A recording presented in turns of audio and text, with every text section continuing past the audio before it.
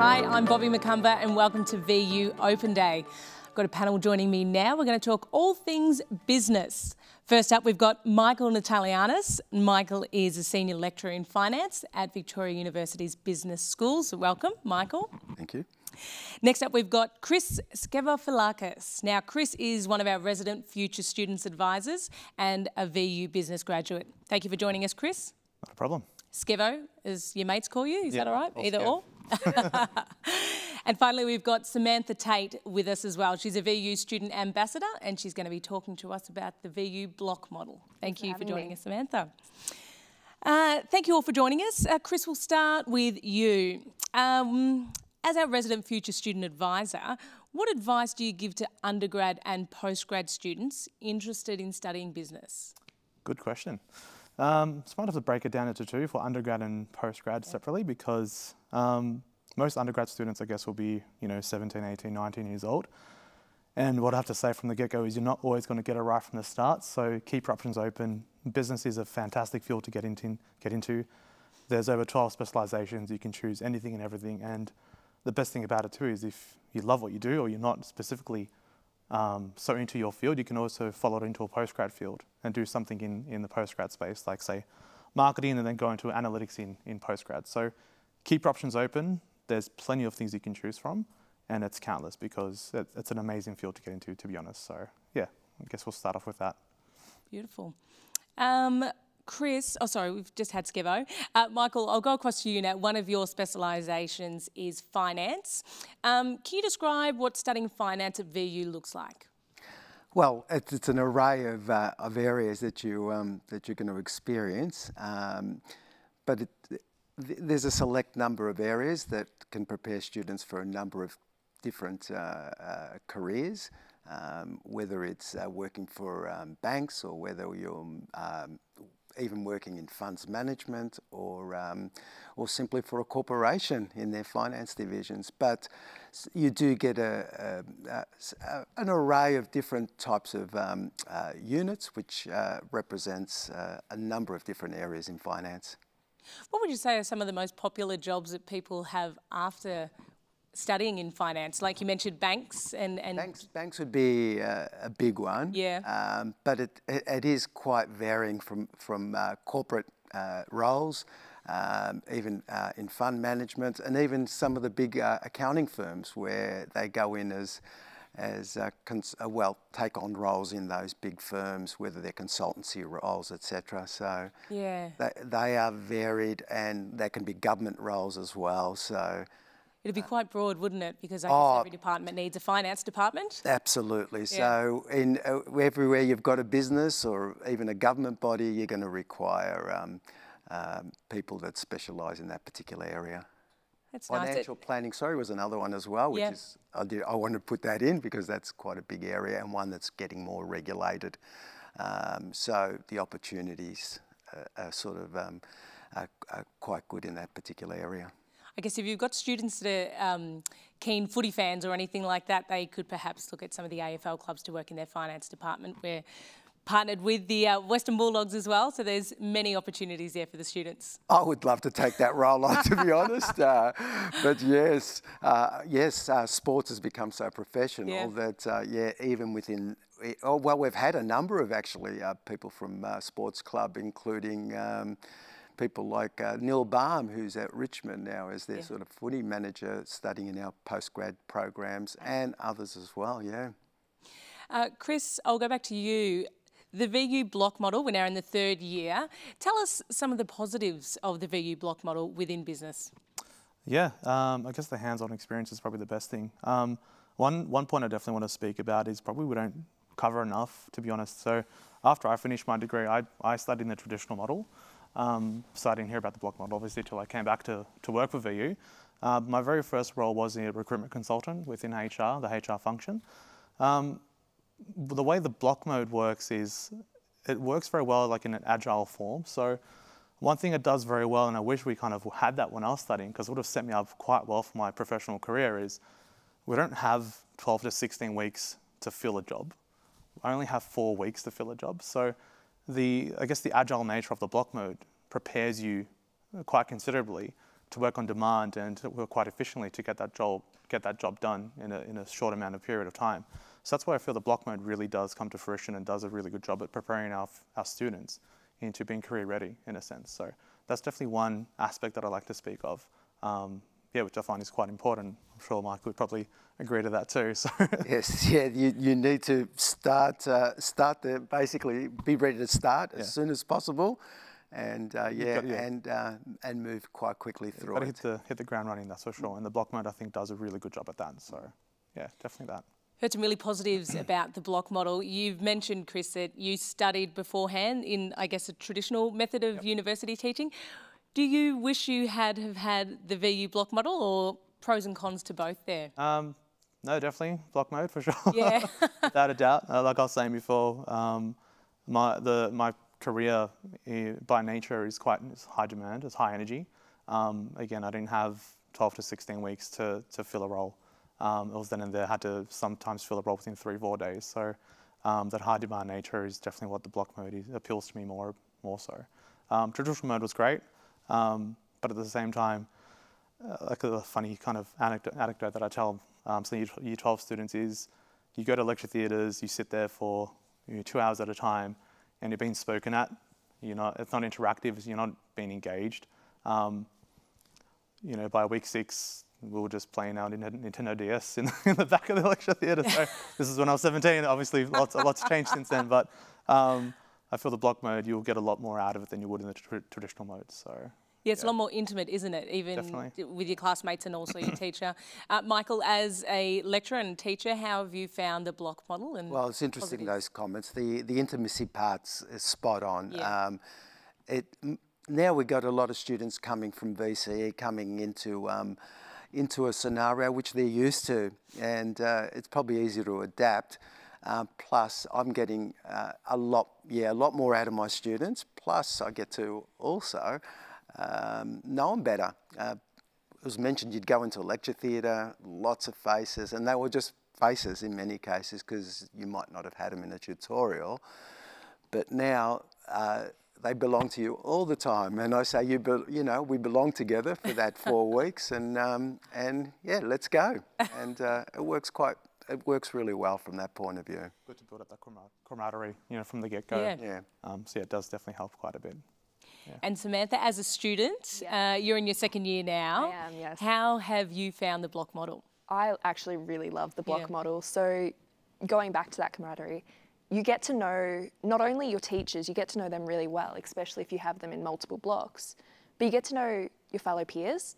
So you might have the same rough group from the first block to the end of your degree, and you get to know them, and then one day you might be colleagues and you've already got that bond formed, that you get to know people and you get to know how to interact with them in a really professional way, but also you get to understand the joy of learning, because you can ask teachers questions. It's not, if you've got a question, you have to email them. You can ask them, you can put your hand up and be like, I don't get it, can you go over it? And more often than not, someone else also thinks that.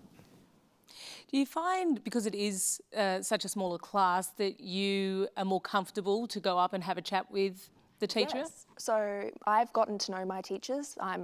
If there was 300 people, I'm probably not likely to get up there and ask a question, but I can get advice for assignments I'm stuck on. I can ask questions relating to the topic, relating to the field. It's great, you really get to know people. Yeah. Michael, as the teacher, do you find that you're getting more students coming up to you and comfortable to ask these questions as opposed to emailing after a lecture with 300 students? Yeah, that's exactly right. What happens is that when you walk into the class, you're not walking into a lecture room with, maybe 100 plus students. You now got a smaller group. You walk in. As students come in, you chat with them. So yeah, relationships are formed, better relationships are formed, and probably closer as well. So yeah. A lot of positives from both sides of the spectrum, which is fantastic to see. We're going to go across now to Emily Bodie, who is standing in one of our collaborative classrooms. She's joined by business academic Tony Sahini. So over to you, Emily. Hey Bobby, thanks very much. I'm coming to you from Victoria University's Footscray Park campus, where we're in one of our unique collaboration rooms.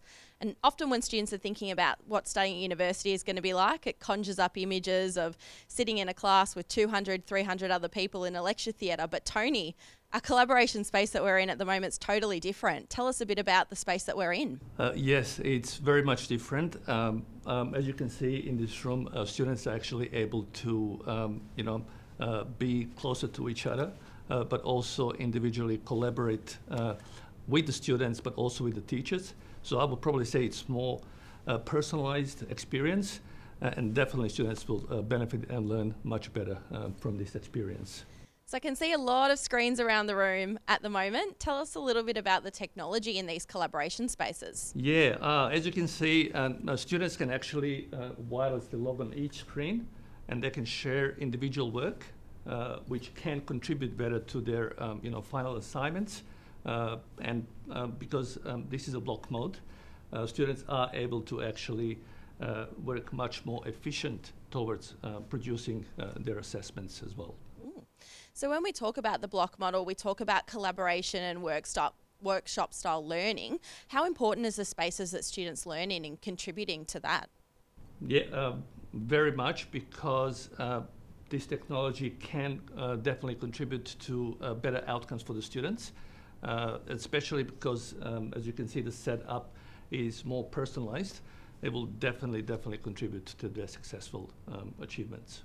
And I'm looking around, there's probably only about 20 seats in here, so I'm guessing the students get to know each other and their lecturers pretty well. Yes, and that's one of the advantages in block model, where actually teachers and students spend much more time individually rather than, as you mentioned earlier, in the big lecture theatres. Wonderful. Well, thank you so much, Tony, for walking us through one of our collaboration spaces. It's back to you in the TV studio, Bobby. Thanks, Emily. Our industry partners play such a big role in our students' education, especially when we're talking about work placements as well for our students. VU's business placement unit is, of course, known as Work Integrated Learning. How do you think this has worked so far for the students, Michael? Well, I don't have a lot of direct experience with that, but I have seen students that have gone through it, and definitely they're very well placed beyond that. So one of the big advantages when students do go into an industry beforehand is that they are better placed for future employment, and of course being ready for what's to come as well. So definitely a big advantage, and I would encourage, or strongly encourage, a lot of students to sort of look at that as an opportunity. It's a really good foot in the door across the board, with all of the courses. The opportunities that students are getting just with the work placements for future work and employment, which obviously happens a lot with the students here, which is great. And finally, we've got some questions that were submitted by some students that are interested in studying business. So I'll pass these on to you guys. Samantha, we'll start with you. Can you tell us about your class sizes studying in the block model and what it's like to not have to sit inside a large lecture theatre? So our classes, the largest class size I've had is actually 30 people. So of course that is a lot smaller than your 100 plus lecture theatres. Because of this, you're often in little groups that you can get along with quite well. You get to know almost everyone in the class to a great level. So you get to really form bonds and find out who the people you actually are studying with are. It's great to actually form those connections before you're in the field. Great, thank you, Samantha. I'll give this one to Skevo. Here we go. What if I don't get into the Bachelor of Business? What are my next steps?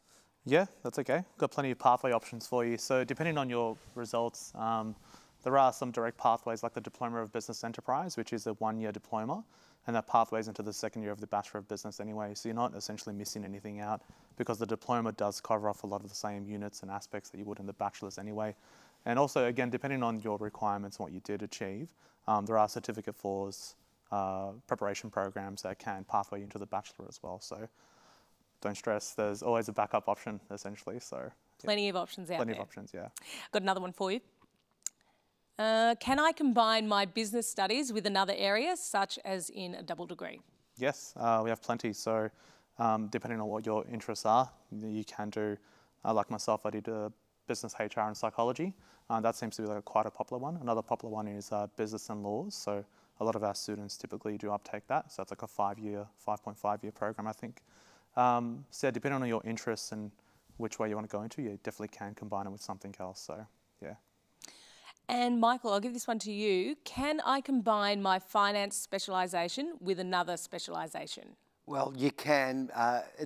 There's always tricks to everything, but definitely you can combine. And there was, I've had law students doing finance as well. So there's the accounting that you can do with finance as well. But you can combine fields, yes. Go. I'll finish with this and I'll ask each of you this one. This is just to the viewers out there, some of the students that are thinking about studying here at VU. What advice would you give them, Samantha?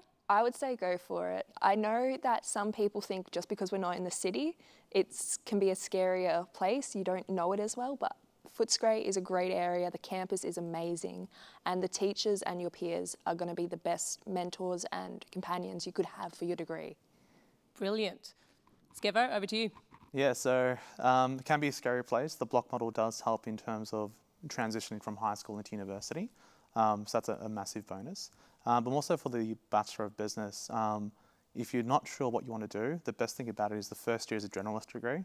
It's a generalist degree in your first year, sorry. So there are 8 units which cover a multitude of aspects like marketing, HR, accounting, finance, etc., and management. So if you're not entirely sure what you want to do, it doesn't matter. You can figure that out in your first year. And then choose that in your second year. So just jump in, you'll have a lot of fun regardless, and then yeah, you can go from there. So give it a go. Yeah. And Michael, we'll finish with you. What's some of the advice that you'd give to people out there that are watching and thinking of studying business here at VU?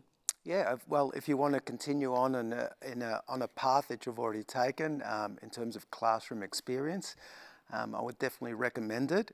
It is more personalised in terms of your education. A lot more attention, I can guarantee, from your teachers, and a great way to study.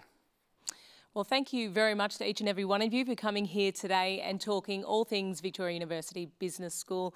We hope that you viewers out there have got a good insight into the VU Business School. And if you are studying here in the future, we wish you all the best with your studies.